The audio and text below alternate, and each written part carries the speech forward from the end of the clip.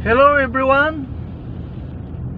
Ito naman ang inyong kaibigan, ka-lods, ka-friends,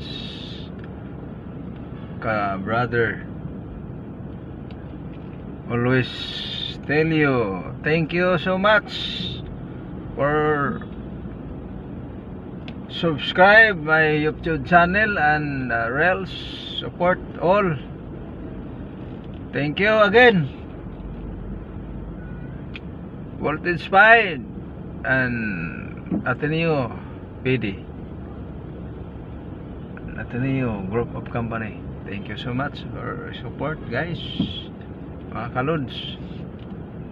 Again, nandito tayo sa Ayala Mall, Quezon City, near of UP School, UP Diliman, Quezon City, mga lods. Ating busing ay magbubuksing ngayon. May schedule siya ngayon, mga lods. Kaya binag-upan natin ngayon. Thank you again, mga kalods, sa inyong walang tigil na suporta, lods. Guys, says Brad, advance Merry Christmas pala sa ating lahat. Happy New Year sa ating lahat. Sana itong Pasko ay maragdagan ang ating magandang alaala, magandang trabaho, magandang palisi, para masaya tayo nitong Pasko, lods. Thank you.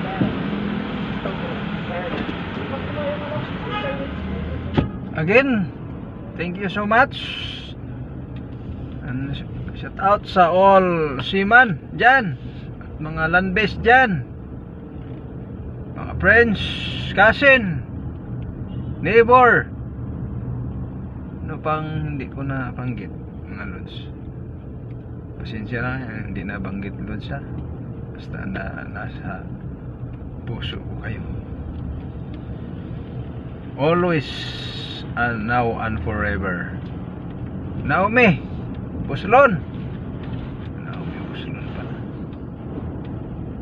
Thank you so much sa nag-subscribe sa ating YouTube channel. Again, kahit saan tayo sa mundo, lods, prayer is the best. Prayer is the number one. Protect. God protect all. Lord Jesus always save, care sa ating lahat. Dito ako sa parking, guys. Parking tayo kasi pasok sa tayo sa loob. Hanap po na tayo ng parking.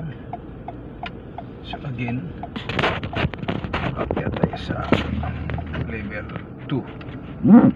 Nasa level 1, guys, loads. Sis, ayan. Dito tayo sa taas, level 2. Again, guys, so hindi pa nag-subscribe sa ating YouTube channel, walang iba, Jolas Vlog and Amila. Hindi nyo makita kasi minsan mas madali daw yung Jonathan Amila.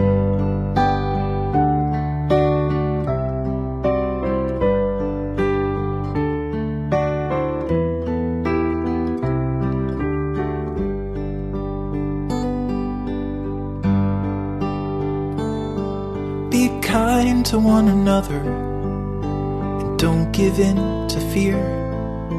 That's all that I am asking for Christmas time this year. We've had enough fighting and dying in the streets. For Christmas I just want a little peace. Be blind to one another, the differences are small. All of God cross to bear, all of God are thoughts. once when we're affronted, can we turn the other cheek? For Christmas I just want a little peace. And if the fates should bless us with a moment of reprieve, we all could stand together in the silence and just breathe.